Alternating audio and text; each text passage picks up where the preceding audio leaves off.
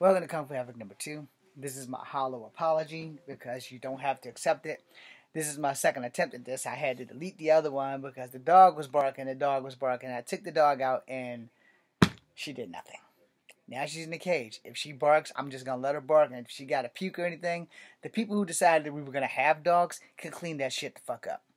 So, now, my apology is not really going to be hollow. It is heart sent. Again, you do not have to accept it. It's fine. I don't give a shit if you accept it or not. I have no more F's to give. But if you don't like the things that I've said, whether you're a professional or not, understand something. If you're going to teach martial arts, you have to teach the good and the bad. You have to let people understand that fighting don't work like it do on TV. It don't. And fighting in street fights versus tournaments versus a controlled environment like wrestling or something like that is set and it has rules that you have to abide by. Now UFC, alright, so you may have 3 5-minute rules or 5 3-minute rules. I don't remember how that shit works. We can find out though. And I meant rounds. What are the rules and rounds in the UFC fight? According to Marca, UFC fights last either 3 or 5 rounds. Regular fights are usually 3 rounds, while championship fights and main events are 5 rounds. Each round in the UFC lasts 5 minutes with a 1-minute break in between rounds. Okay. Now that we got that established, I'm going to bring up another UFC in a minute.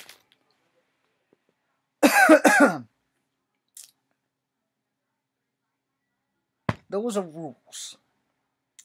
And you're going to follow them. You cannot hit in the nuts. You cannot hit in the throat. You cannot hit anywhere fatal. And you cannot eye gouge. Even though 95% of the UFC fights, somebody in there decides they want to poke somebody in the eye with a thumb or with a finger. And you've seen some of the champions do it. Yes, you have. Now in the streets, I can't say shit about that because in the streets, anything goes. Anything goes in the streets. Because there are no rules in the streets. There's only one. Survival of the fittest. Which is where I say it's better to be tougher than it is to be stronger. Because if you can take a beating and if you got better cardio and you can outlast the person fighting you, then you got a chance to turn that shit around. Like wrestling. Now, in wrestling, it's real combat. It's just the attitudes towards each other. That's a little exaggerated. 9 times out of 10, these guys are going to go body slam each other and go drink a beer. That's pretty much how it's going to work. Where some of the trash talk is real, some of it's not, and most of it's not. But we're all working together. We're making money. So we're all going to give you the show that you pay for. You know? Now, that being said, there's rules there. No low blows. No purposely hitting people in the throat. If you're going to hit them in the throat, you have to sell the throat. So, that's all. Now you see how to act like that. I got to show that shit. Because it's sport entertaining. And everybody loves it. Not too many people don't like wrestling. Not too many at all. If I had a little more size on me and height, I could have became a wrestler. But I'm 5'3". The good Lord did not bless me with height. I can bitch and complain about it all I want. It's not going to change the fact that I'm 5'3". It's not going to change the fact that no one will give me a job. Too tall to be a midget. Too short to be a professional. Which is okay. It's okay. There are other things that they probably could find for me to do. But I'll just have to wait until my application gets ready. Now understand that in a real fight, when you get hit, it hurts a fucking lot. When you get kicked, it hurts a fucking lot. When somebody forearms you in the face, it fucking hurts. As a martial artist, if you are not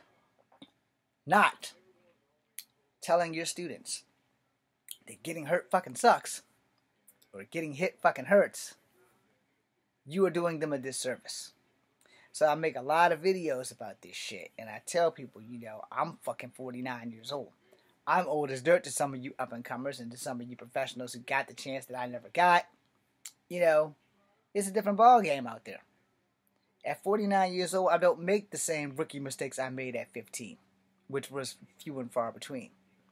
Now, in between turning 40 and turning 15, you're bound to fuck up somewhere.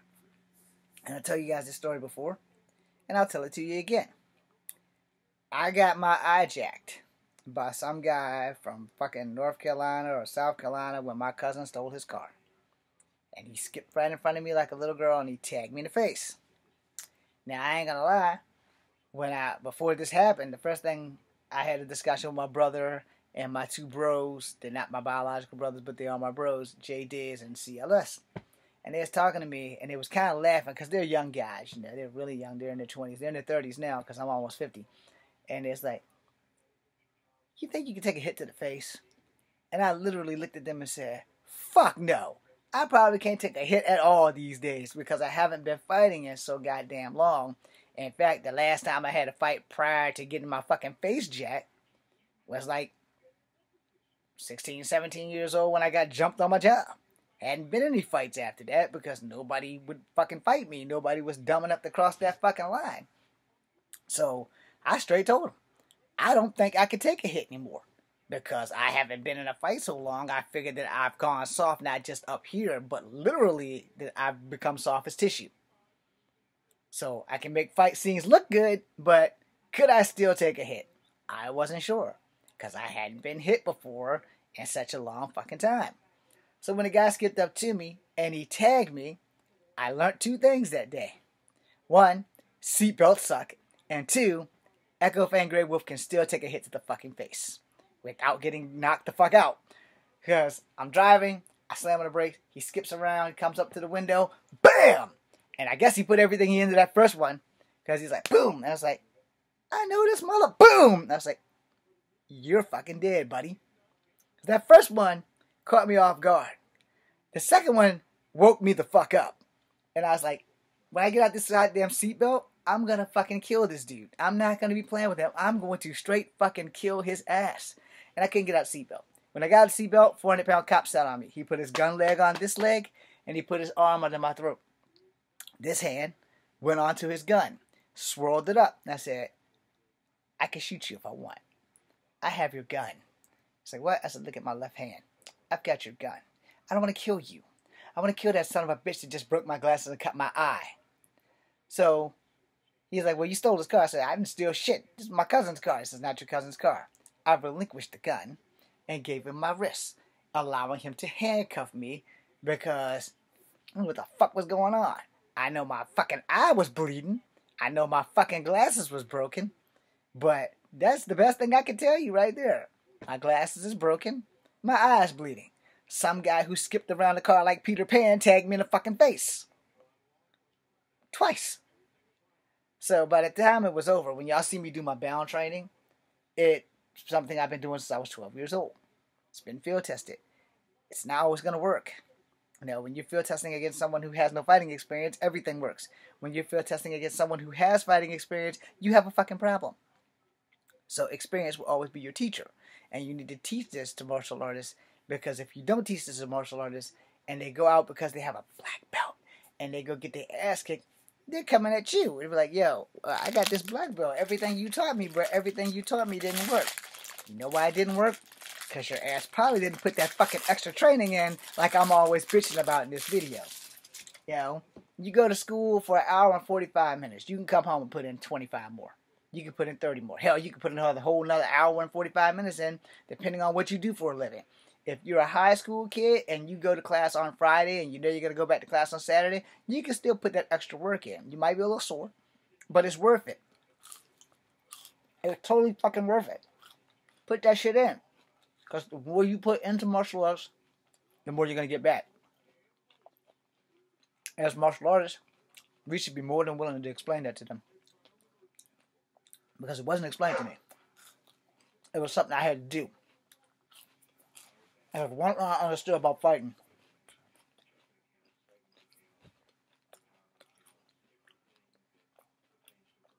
This is important. Very important. The one thing that I understood about fighting, the most important thing, you're not going to like it, you're not going to agree, and that's fine. I have no F's to give you on that. But I'm only going to say this because it's true for me. The more you fight, the better you'll get at it. There's rarely few cases where the more you fight, the worse you get at it. But there's always an enigma somewhere. But for me, the more I fought, the better I got at it. But I also had incentive. Fear is a motivator.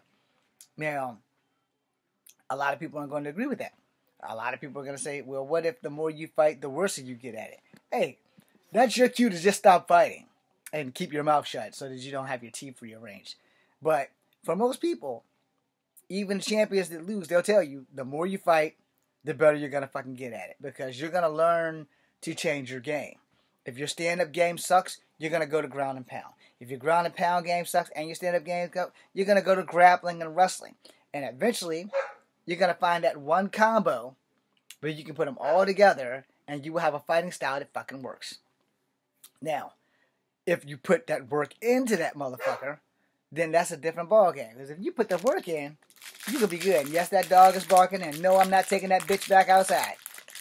Because I literally just took her out 5 motherfucking minutes ago, and we stood outside, and she did absolutely fucking nothing. Anyway, that's also not my dog. If you're not constantly training or putting that extra time in, you can't get mad when you get your ass kicked. Now, flip side of that, if you are putting that time in and you are getting that extra training in, you still get your ass kicked. Now you got to worry about something else. Are you learning from those ass kickings? And 9 out of 10, if you lose one fight, depending on how bad you lose that bitch, you will be motivated to never lose another one. Okay? My older sister used to whoop my ass all the motherfucking time. No ifs, no ands, no buts. And all the kung fu in the world ain't got shit on a windmill. Ain't got shit on a windmill. A goddamn windmill will fuck your world up. So, no. But understand, you learn from losing. You learn a lot from losing. You learn how tough you are. You learn what you can take. You learn your limits. And more importantly, you learn what the fuck you made of. Which, when number 5 comes around, you'll learn whatever I'm doing wrong, I'm going to switch up so that I don't do it wrong anymore. And once you figure that shit out, you're going to be alright. So, if I have offended y'all with my videos of telling you what you need to know, I have no F's to give. Because here's that thing. Somebody has to tell y'all the fucking truth. Getting punched, getting kicked, getting hit with a weapon, whether it be a bow staff or anything, all that shit's going to hurt. But you're going to have to learn how to defend. I was taught to catch it in the wing for a bow staff. I was taught to catch anything with a block at the fattiest part of my fucking arms. So if I forearm you and you swing the stick, I want it here at the fat. Or up here at the fat. I don't want it in the center where there's bone. Because right here, that's a broken arm waiting to happen. But if I catch that bitch down here, I'm in good shape. And that works for kicks too. Now the problem is, who's throwing a kick? How good is this fighter that I am fighting who's throwing this kick who has broken people's arms? And has not been broken. What style is he using? What does he know that I don't know but need to know before I fight this motherfucker? If it's a professional fight, he's on video somewhere. So I'll be able to find him. Unless he changed his name and I don't know what his former name is. So then I can't find him. So then I'm going in blindfolded. You know? And that shit happens. Sometimes people go into a fight and don't know who the fuck they're fighting. They still win by the skin of their teeth. But if you're fighting and you're professionally fighting, you will be able to find clips of your opponent. Especially if y'all got like championships or win-loss records. There's no professional fighter. Excuse me. that does not have a win-loss record somewhere at some archive in some place at some company. Last promotion. Go check it. And I know you're all thinking, but you're not a professional fighter. How would you know to do that? Because Kung Fu is my life. I would find whatever I need to find out about somebody if I gotta fight their ass. Just because I want to fucking make it through this fight. I don't give a fuck if I lose, but I want to make it through this fight in one piece so that when I heal the fuck up, that motherfucker gonna remember me. I'm a damn sure remember him, but that motherfucker's gonna remember me. But you know who else is gonna remember me? Everybody in the crowd. Everybody be like, oh, Echo went against this guy. Echo went 3 rounds this motherfucker. Echo lost in the 3rd round. But we know what Echo did to that motherfucker. That motherfucker gonna come back and say, yeah, one of my toughest fights I had to do was against Echo Fang Grey Wolf. I do not want to fight that motherfucker again. If that fight would have went one more round, he probably would have beat my ass. This is why conditioning is important. This is also why I tell you, yeah, you went to class for an hour and 45 minutes. Go home, put another hour in. Go home, put 45 minutes in. You can pick and choose what you're going to put in. But go home and put something in. Because the more you train, the more you fight, the further you will go. And if you are a martial artist and you do not agree with this, God help you. Especially if you're teaching other students. Because they're going to need to know this shit. And if I piss everybody off, I've done my fucking job. You know why? Because it's going to make you think. It's going to make you evaluate yourself. And you're like, you know what? That little short old motherfucker might be on to something. That little short old motherfucker is on to something. You know why? Because it's a UFC reject from 1993 when I was 19 and they kept telling me get my weight up and I couldn't gain weight naturally. Understand something. I tried the unnatural method. Not steroids, but I tried the unnatural method. I tried supplements. I tried the milkshakes. I tried the fucking chewables. Everything. Wasn't meant to happen. So I never got up to weight until I turned 37 years old and joined the Army. My maximum weight was 140. That's it. I swole up a little bit. Not enough that anybody really fucking noticed because it was more muscle than anything else. Still got the fat stomach though. Because I don't do Russian twisters like talking about it. But I will tell you this. At 127, I still have my speed versus what I didn't have at 140. So you have to understand, you give, you gain, you lose, you gain. Alright? In the weight I've lost, I picked up hand speed. But I also had to pick up hand speed because when I had my hip replacement, I could not train in martial arts for 3 fucking years. And that was torture. I picked up a bow and arrow though. I went back to my history, my culture, and I, started shooting archery.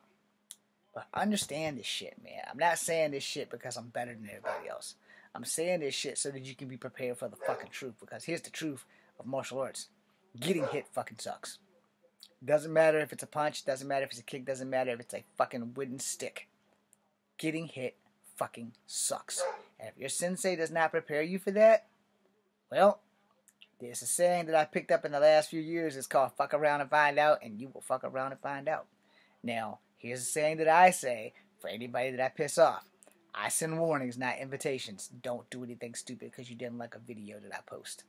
No. You will get the shock of your life because it never works out in the head of the person who's coming to someone else's house to bring them bodily harm. Oh, I'm going to go to Echo's house. I'm going to fuck this motherfucker up. Yep. You're going to come to Echo's house. That's where that thought's going to end. Because when you come to Echo's house, you might not be going home.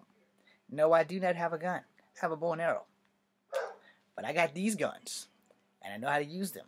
I know how to systematically break your fucking body apart, and that's my plan from the second you come up on me. I don't give a flying fuck who you are. I have no reflex control. So if you sneak up on me, you're going to get hit. Because I don't generally look behind me. I generally just throw an elbow. No. Ask my late father. He found out the hard way of what happens when people sneak up on me. So I have to constantly give people warnings when I meet them. It's like, look, we're going to be great friends. I have one rule. Don't ever fucking sneak up on me, because when this shit sees something, or this shit sees something, even if it's the smallest little inkling of danger, boom, I throw an elbow. I do not know why or when it started other than with my father, but I throw an elbow quick, and then I'll turn around and get battle ready. And I don't ever want to hit any beautiful ladies, but you have to let me know you're there. Do not touch me, and do not sneak. If you're coming up, you have to say something. Scaring me is the worst idea that you can possibly have. That being said, I am Echo Fang Grey Wolf. This is Kung Fu Forever number 2. Thank you for giving me 20 minutes of your time. If I've pissed anybody off with this apology, then you just didn't get it. That being said, I will make more videos after I post these things. But until then, thank you for watching. Be seeing you.